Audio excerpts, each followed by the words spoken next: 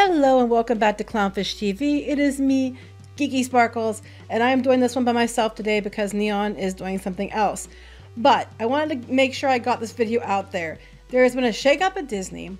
Sean Bailey is exiting as president of Walt Disney Motion Picture Studios. Okay, if a name sounds familiar to you, we talked about Sean Bailey before because we talked about this article back. I'm not going to pull up the whole thing, but it was the New York Times, the man reimagining Disney classics for today's world. And it was talking about all the work he was doing for like the Little Mermaid and all the live action films are pretty much this guy's idea. That's him. The live action guy is now going to be removed as the president of Walt Disney Motion Picture Studios. He's being replaced by one of the co-presidents of Searchlight Pictures.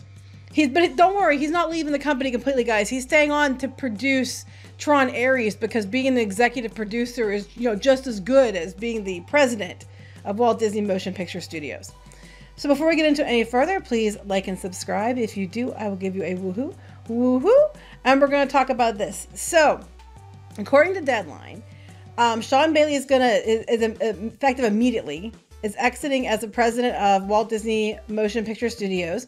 He is going to be replaced by Searchlight co-president David Greenbaum, who is going to take on a newly created role.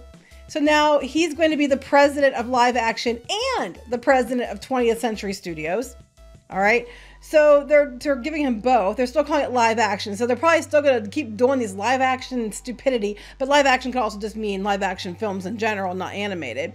I'm hoping to God this means they're going to finally get a flipping clue and realize people don't want more live action remakes of films. It's getting ridiculous. I mean, we're down to Moana, which only came out a few years ago, and they're going to live action remake Moana.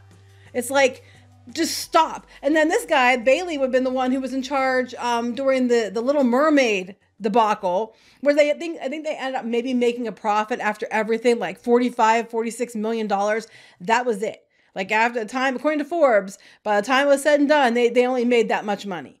And every time they put one of these live action films out, that the box office keeps going lower and lower and lower. We saw them do it on Disney Plus with Peter Pan and Pinocchio, and both of those were complete flops and were terrible and people didn't like them. They're just over this whole live action stupidity. So the Greenbaum's going to be moving up to this position. And then the other person who was the co-president of Searchlight with him, which was Steve Asbell. Steve Asbell is still going to be the president of 20th Century Studios, okay? But now he's going to report to Greenbaum, and Greenbaum's going to report to Disney Entertainment co-chairman Alan Bergman. Alan Bergman's one of Iger's people. So they're removing Bailey, and they're making a new position to roll in 20th Century Studios and live action for this other guy who was working at 20th Century Studios. And the other, and Bailey, don't worry, guys. Bailey's still going to be there because he's going to finish Tron Ares before moving on to more entrepreneurial endeavors. That means dude got shit canned. I'm sorry. He already had a contract. Let him finish out Tron Ares. When they say I'm moving on to entrepreneurial endeavors and they're taking a huge step down to do a producing role, no, he got booted.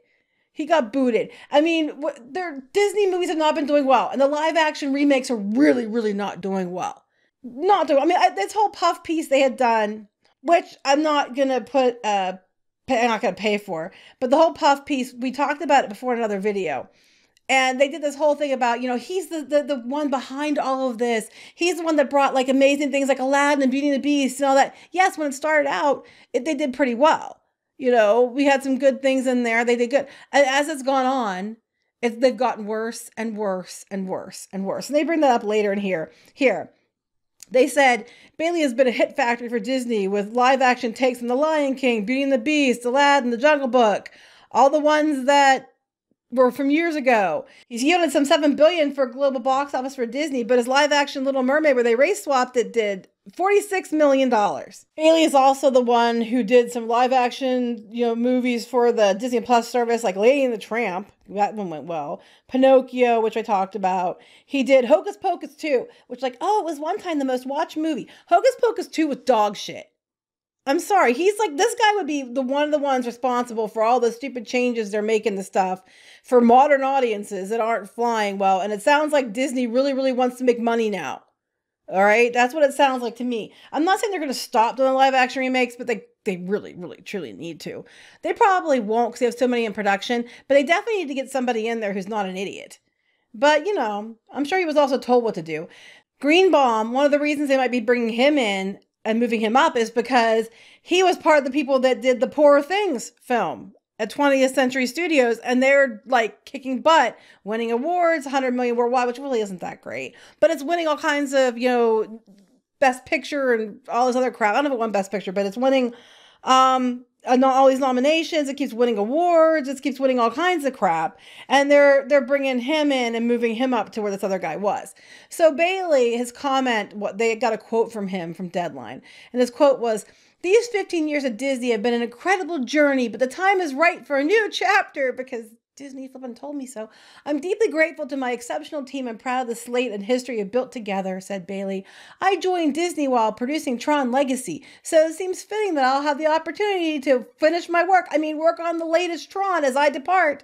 I wish Bob Iger, Alan Bergman, and all my amazing colleagues the very best for a bright future."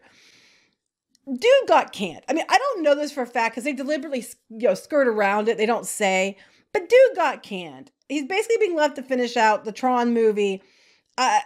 He got demoted. He got demoted big time. If I were to guess, that's what happened. They're talking about his different relationships with different directors and things. And of course, they're offering comments, and stuff from these different places. They have Bergman in here. This is the Hollywood Reporter going, "David has an incredible creative sensibility and eye for film, and he has built a reputation as an exceptional leader and creative executive, and has proven by his track record at Searchlight Pictures." Now, interestingly, Hollywood Reporter brings this up. They said Bailey's departure has been rumored for several weeks now because they thought he was going to be the one to replace Scott Stuber at Netflix, but that's not what happened. So he's suddenly gone, but he's not like jumping to something else. That's why he's just going to executive produce until he goes on to entrepreneurial ventures, because he doesn't seem to have something else lined up. And they're talking about how he was tapped as he was a spearhead of strategy. He spearheaded the strategy of moving away from original movies to focus on remaking animated classics and live action. Yes. Bailey was that guy who was in charge of all that. He's why they're like the man reimagining Disney classics for today's world, meaning he's making them live action and he's making them for modern audiences. And Disney keeps losing money. All right. Losing money. It's a no-brainer to get rid of this guy.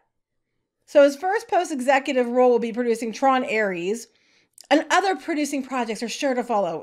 Okay. Yeah, you say so. Disney seems to want to actually make money. I will not be surprised if we see some of these live action remakes that aren't too far along get canceled. Like, do we really need a flippin' Bambi live action remake? Does anybody want to see that? Unless it's like a horror film, which they're doing, by the way. Why would you want to see Bambi in live action? Like, that's called going on a walk in the woods. Like, why would you want to see that? Literally, my backyard, we've got bunnies and we've got deer. So I got Bambi and Thumper whenever I want them. Why do I want to go to the movie theater to pay money to see Bambi's mom get killed in live action? They don't need Bambi. They had other ones. They were talking about the Hunchback of Notre Dame, and they're talking about the Sword in the Stone, and they're talking about, they just keep listing all these ones over and over. And I know they were talking about Moana, and I'm trying to remember what all they had. Moana was on there.